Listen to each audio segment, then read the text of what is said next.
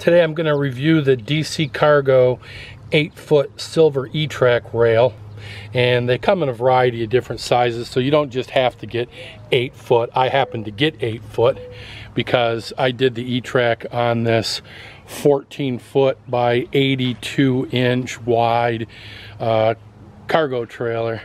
So I'll show you how I went ahead and installed my E-track on this trailer. Let's start with a few measurements. I've got this one flipped upside down, and you can see that you're looking at about 4 7/8 wide from the bottom side to the bottom side there. When you measure in between the slots, you're looking at 2 inches in between dead center to dead center. So they're going to fit universally.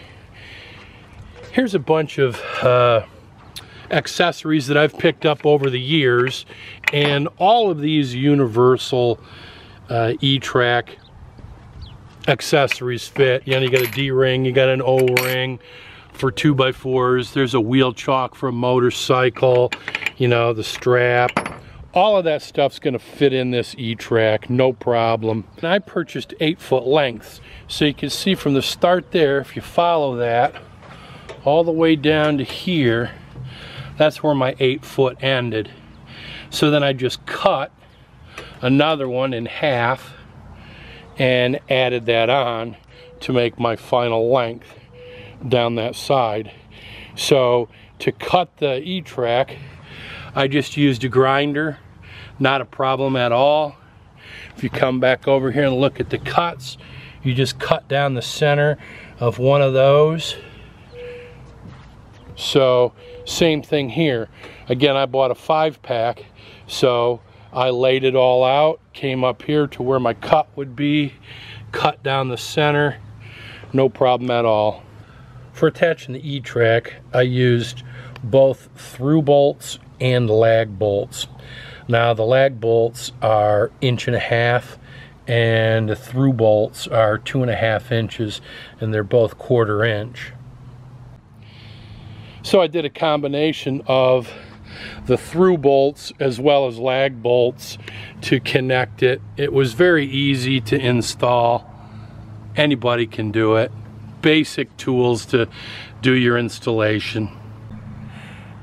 For connecting the E-track across the center where I put my wheel chocks for my motorcycles, this is where I went ahead and dropped the through bolts down and used the washers and nuts to really give it a good connection point. You can see across the front of the trailer what I did is I came along in there and I used a combination of through bolts and lag bolts, but I made sure to get through bolts into each and every board.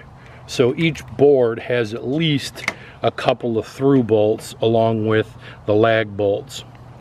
Then coming down the side here, I made sure that I had through bolts that go down and catch that rail underneath. So the frame underneath, I've got through bolts all the way down the side here. I'll show you that right now. So here's a through bolt that's catching the frame there from the board up above, and then there's a through bolt right next to that. Then you're going to have a series of lag bolts that take you, but then you can see here again there's a through bolt, and up here's a couple of more through bolts. So I'm catching the frame all the way down the outside. Couple of things that I really liked about the DC Cargo silver E-track rail system is that it's heavy duty solid galvanized steel construction, so they're using an industrial grade steel. This stuff is really heavy.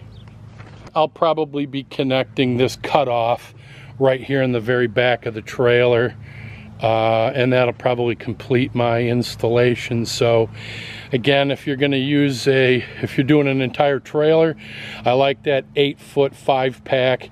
Very good value, very easy to install. Final thoughts are, I've found the DC Cargo E-Track to be a great value, great quality product, and certainly a good buy. I would personally buy it again.